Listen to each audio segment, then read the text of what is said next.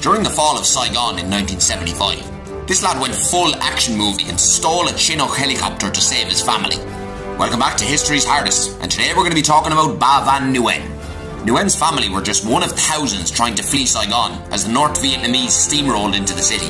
The US Army were evacuating civilians by boat, but Nguyen's family didn't have nearly enough time to get to the evacuation points. So he just robs a helicopter and loads all his family and loads of his neighbours on board as well. And he saw US helicopters heading out to the South China Sea, so he just followed them. But as he approached the US evacuation ship, his helicopter was too big to land on the deck. So he hovers above the deck of the ship, just long enough for his family and his friends to jump on board.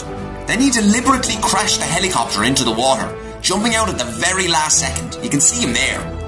He risked everything and saved his family's lives. That's hard. Follow my page for more of History's Hardest. New videos every Tuesday and Friday.